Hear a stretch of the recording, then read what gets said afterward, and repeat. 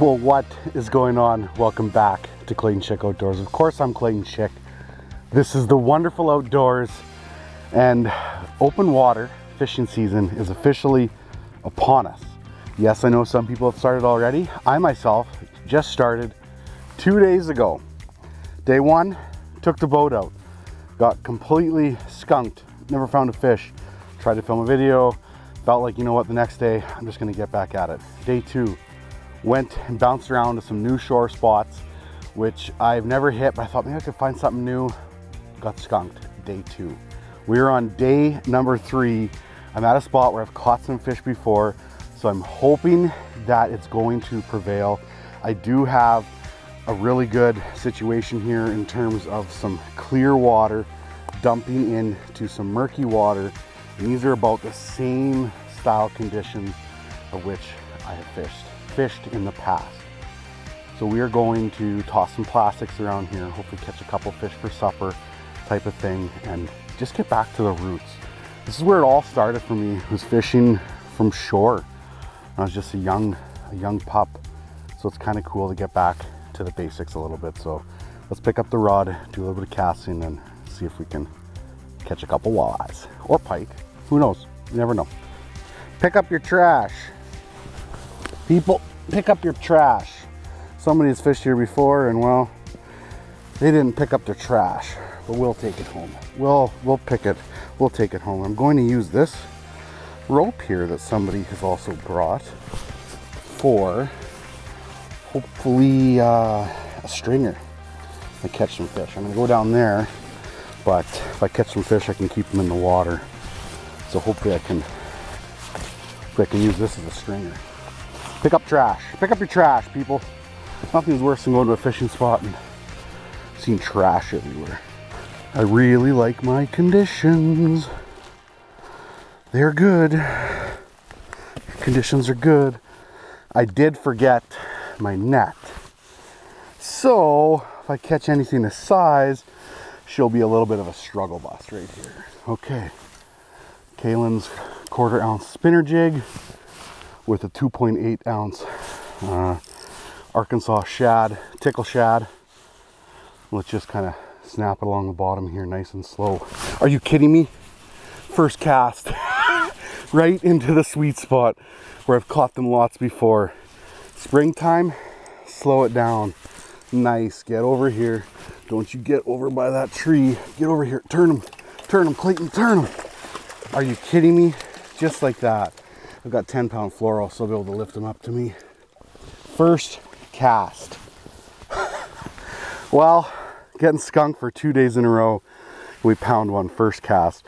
This is a new Kalen's spinner jig, they call it, which I'll do some here a little bit with a 2.8 ounce or 2.8 inch tickle shad.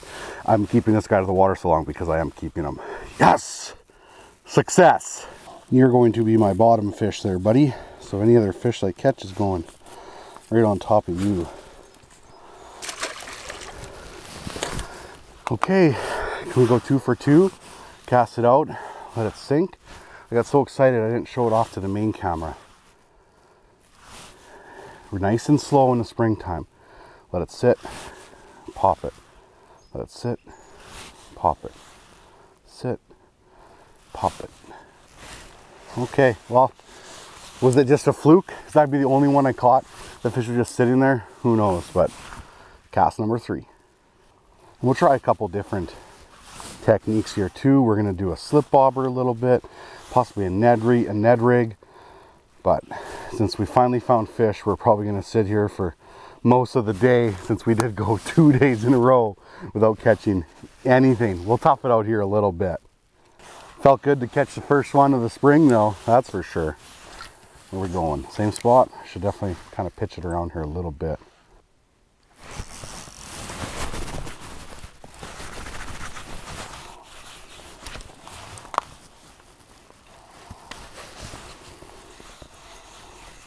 Break off. Yeah. Well, the one bad thing about shore fishing is you can go through a pile of jigs and stuff. That's one down. Left my other jig, or the jigs like that, in the truck, so I'm just going to grab another rod and toss it out Just grab another rod for the time being here. I left my other spinner jigs in the truck, which I'll go back for, but we'll throw the tickle shad here that's on a Pendu jig a little bit first. This one, again, I think I'm still throwing this one's a 3.8 inch tickle shad with a 3/8 ounce Pendu jig. And maybe that brighter color could be good in this murky water here too, but we'll throw this for a bit and then we'll go back as soon as I break off here or don't catch anything. Go get some more of those spinner jigs. Let it sit on the bottom. Gotta fish them slow in the spring, definitely. Okay, well, it's a different bait this time. Hey, nice fish too. Nice fish. Oh, get out of those trees, buddy. Get out of those trees. Again, we'll just lift him up here. I think if he comes off, he comes off. But if I land him, he's going on the stringer. Like I said, I can't believe I forgot my net at home. Okay, fish two. We'll show this one off. This one's on 3.8 ounce tickle shad, but a brighter color right there. Nice. Getting her done. Oh, feels good. After 2 days of pain, this is awesome. Springtime is such a really good time to fish from shore still. Fish are in the shallows for the most part. The warmest water you can find is usually the best. If you can find some kind of freshwater inflow type of thing, what's going on here, that's like feeding into a river system, something like that, like a creek that feeds into a river or a creek that feeds into a lake, is just gonna be a little bit better. It's just bringing fresh water, it's bringing more nutrients, all that fun stuff into the system. It gathers insects, it gathers bait fish, and yeah, these fish will be finished their spawn already, probably about a good 2 weeks ago. These walleye like to spawn basically as soon as the ice comes off. They'll get into the back tributaries. Obviously some will spawn in lakes too, but usually they go to creeks, tributaries, that type of stuff. So it's good. And we'll talk about like a little bit of how or what I use to find little spots like this more than anything. But let's catch another fish and then we'll talk about that. And all I'm doing is just casting it out, popping it, letting it sit again. They'll eat it right off of that bottom when it's sitting there. Pop it, let it sink again. And I'm giving it a pretty good pop.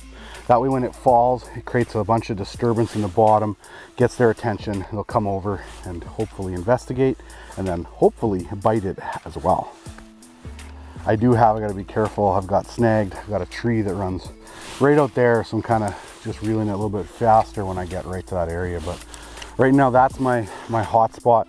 I'll probably try a little bit over here as well as the day goes. But so far over there, it's definitely been better. That's where my two fish came from.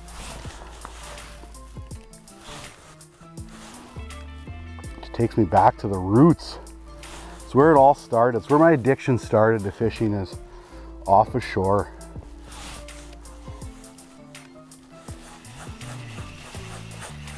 I prefer more of an active style fishing like this compared to a pickerel rig. I do enjoy a bobber at times, but this is my favorite way to fish them, is active.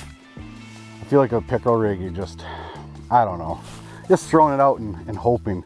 Obviously there's a time and a place for everything, and bottom fishing is definitely a good thing to do at times too, especially depending on the species that you're fishing. But I like an active bait for these walleyes. Don't worry, we'll get you 2 more friends and that'll be it. Nice, nice. That one spot's been the best. Get around those trees, my friend. Get around those trees. Spinner jig strikes again. Went to a little bit brighter color spinner jig this time, and yeah, nice. Walleye number 3 of the season. Thanks, buddy. Whoa. Smells like fish tacos. So this is that new jig I was talking about. This is a 1/4 ounce Clayton's Google Eye spinner jig. See the blade there on the bottom? Right now they make 2 sizes, a 1/4 ounce and a 1/8 ounce. I'm gonna talk about making a bigger size, like a 1/2 ounce, 3/4, maybe even an ounce one, just for like the heavy rivers. I know at Hecla, these things would be really good. And attached to this, I have a 2.8 inch tickle shad. This one's electric shad, I believe. I think the color of this jig is Clown. Don't quote me. If it's different, I'll flash it here somewhere, but that's one of my favorite colors. And these tickle shads just came out last year. Almost said next year. They're already out. They came out last year. This is a new color though, electric shad. I like it in a little bit murkier waters here. So life's good. I'm happy. We've done it. We've caught fish. We've got fish for fish tacos. Like, what else is there to do? Maybe fly the drone a little bit, you know. Life is good. This has been my hot spot right here. A little bit of a back eddy, like from that main river that's flowing this way. You see a tree floating there, left to right, and there's like a calm area there once it gets around that corner, and then that fresh water coming in from here just creates like a ultimate little haven for them right there. Back eddies and river systems are a good thing for sure. I just caught that tree again. Clayton, you donkey. Hope I can get it off. Oh, I know there's a tree right there. I can feel it too. I've been caught there a few times. I might be breaking this one off. No, he hit that one as it was falling. I popped it up and I felt him pick it up as it was dropping back down. That little back eddy is money. And there's my fourth fish, which will be my limit. I'll catch a couple more to let them go, just to have some fun. But we accomplished our mission today. Walleye season is officially upon us. Oh, yeah, baby. Searching for these spring spots, I use Google Earth probably more than anything. I'll follow like a river system. I'm in Saskatchewan. There's a few major river systems. Obviously the Qu'Appelle River system, the Assiniboia River system, the North Saskatchewan, the South Saskatchewan, the White Mud, I think it's called, or the White River, something like that. And I'll follow those river systems and I'll look for little inlets that are part of like or that flow into the river type of thing, or into a lake, anything like that. And it's not always the easiest, right? Because you have to find good road access. Sometimes you have to walk a little bit to get into a spot. But make sure before you like go into anything, like don't cross the fence without asking for permission. If it looks like it's not a heavily used trail, obviously go ask for permission. Any signs, of course, for sure. No trespassing, stay away. But if there is a no trespassing sign, you can still knock on a farmer's door that's close there and ask them nicely. You'll be surprised. A lot of them, as long as they know who's down there in the river or fishing, that they're more than likely to let you go. They're just sick of picking up trash in their neighborhood, in their area, on their land, that type of thing. So just ask for permission. Be respectful. If you do see trash, pick it up, and yeah, most importantly, just have some fun. And you could ask that farmer too, like, you know, do you want, if I catch a couple, do you want me to bring you a couple, right? Like you could give him a couple fish to eat type of thing. And yeah, life's good. Nice. Okay, this is good. I think what I'm going to do after this fish though, whether I land or whether or not, I think I'm going to go for a little bit of a cruise and check some new areas. I got my legal limit down there to take home already, so this one's going back. And yeah, beautiful. We'll show them off quick and get them back. Gorgeous specimen right there. Very good start. I'm gonna go still check a couple more areas, and maybe there'll be more to this video yet. But you gotta go right by your buddies, and you gotta go free. And they're gonna be like, take me with you. Haha, fish tacos. Well, as you can see, I'm not at the lake anymore. I'm actually in the yard, about to cook up those walleyes that I caught. I'm going to do two different kinds. That's why I got two bags. Catch and Cook has a new lemon pepper out called Citrus Kick. Brand new. So we're gonna play with that with Frank's and flour. I used to do a lot of this with lemon pepper and Frank's and then add the flour. So I'll show you how I do all that. But now we're gonna try their seasoning, and then I'm gonna use a beer batter Catch and Cook. But I'm not going to use any beer batter. I'm actually gonna use it as a dry seasoning, which you can do that too. So I'm excited, I'm hungry. I'm probably gonna, as you can see, make up some fish taco stuff, I believe. I'm going to feed my parents as well some walleye later today, so I'll cook it up for them and take it to them. Catch and Cook, like I said, right here, Citrus Kick. You can get this in the description below, and now you can actually put some bundles together on their website and kind of make your own like seasonings and coatings, whatever you want. And like, I believe they have like a discounted package. If you order so many, you get discounts type of thing. So the oil should be pretty much hot enough. So let's get going. I've done this lots in the past, but I've never used the new citrus kick stuff here. Frank's right there, and a lot of lemon pepper. Not like a lot, but enough. Mix that all together, and then instead you could use obviously like original catch and cook or spicy catch and cook, but I've always done this mixture with flour. So that's what we're gonna do today. This is so good like this. That oil is probably hot enough, so we gotta go quick here. And now I'm going to dump in, so you can see all this fish is coated with lemon pepper and Frank's. And I'm going to dump in a fair amount of flour. You don't want too little, because you want all that fish to get coated. If you don't use enough flour, you'll end up with like a goopy mess.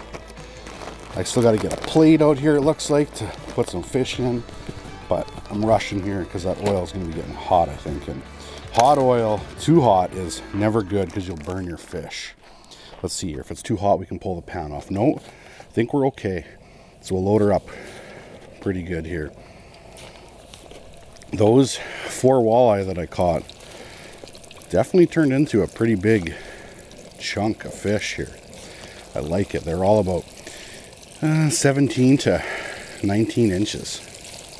So while that one's cooking, we're going to get the second one going here. I use Frank's so much as a binder. What'll just like, it'll get that coating to stick really nice to your fish. You don't need to use too much. You can use water as well. You can use an egg wash. It's a bunch of different things, but this is a very simple recipe today. Like I said, you don't have to use beer batter, or you don't have to use beer with this batter. You can use it as a dry batter. Use a fair bit. Mix that around. Yeah. Now have that ready to go, because that other one's almost already finished. Fish does not take long to cook. So this is what I'm going to use here to make my fish tacos. This is a mango peach salsa habanero from Costco. Got a Tex-Mex cheese here. And we got some tortillas, some soft shell, and then this is really good. Sweet with heat, President's Choice, really good. That's very basic. Not doing any peppers or anything like that today. Sweet chili sauce you can add on there. I'm not putting any on mine, but that is another good thing to put on your fish as well. Memories of Thailand. That's going to be my mixture. Yum. First batch is ready. Pulling out the smaller pieces first, just to give the thicker pieces a little bit more time. This is a guide recipe right here. Lemon pepper with Frank's, the classic. Fish doesn't take a long time to cook, but what do you want to end up here? I'll even use the thickest piece. It's like a nice little flaky inside. See how it kind of flakes apart in there? If it's not flaking apart, that means it's not finished. But you can also dry it out really heavily too, so you don't want to overcook fish. There's that fine line for sure. First plate of fish looks money. We're going to give it some extra citrus kick here. Oh yeah, love lemon pepper on fish. I'm so glad they came out with lemon pepper. So good. And now my second batch is going to go in here. This is the catch and cook with the beer batter. That's actually not with beer. Works really good as a dry rub too. Pulling out the second batch now. Smaller pieces first again. Catch and cook is primarily a darker batter, you'll notice. So you have to, don't let it fool you, because it's like, let it get dark enough, you know, so it means that it's like cooked all the way through. A lot of times you can tell by like the darkness. I know very well from flour how dark it gets, meaning that it's basically cooked. This stuff you just have to watch. It'll get dark. You just have to cook it just a little bit longer, because like I said, it's a darker batter. But this is beer batter right here, and this will be really crispy, crunchy. Crunchy, crunchy, crunchy. Just give them my bigger pieces. Last kick at the cat, basically. They're probably cooked. We're just making for sure. Oh, and there you have it. 2 different styles of fish. I'm gonna pull a couple pieces on this plate and take the rest inside to keep warm, and we'll make up a fish taco. Well, as simple as it gets for a fish taco there. I haven't put any salsa on yet because I need to get a spoon. I may put some on there. I think my first one though, I'm not gonna have with any salsa. Just tortilla shell, cheese, fish, and the sweet and heat right there. We're gonna have a basic one there, so we just get to enjoy more of the fish. I'll probably have some of the fish just by itself yet later too, and yeah, life's good. Finally, a walleye feed. It's been a little bit. I obviously never put out any videos in April, and now we're gonna be pumping them out pretty heavy into May, June, July, and yeah, we're gonna go on an adventure this summer. We're gonna film the adventures, and yeah, it's gonna go have fun. So thank you so much for watching this short little video. It's always appreciated. We're getting close to 100,000. We're at like 89,000 subscribers, so let's keep pushing them up. I appreciate everybody. Thank you so much for watching, and don't forget, get outside.